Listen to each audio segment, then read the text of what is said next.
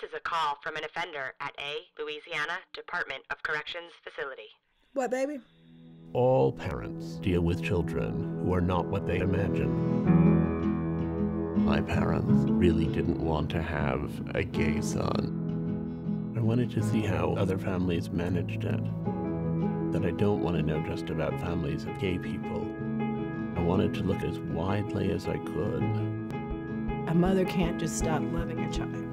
Personally, I'm very against the idea that someone is researching to find a cure for my type of dwarfism.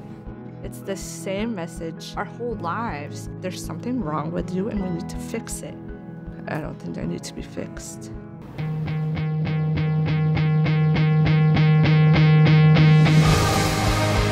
In some ways, I wrote in the book to forgive my parents. And in telling these stories, I was investigating the very nature of family itself.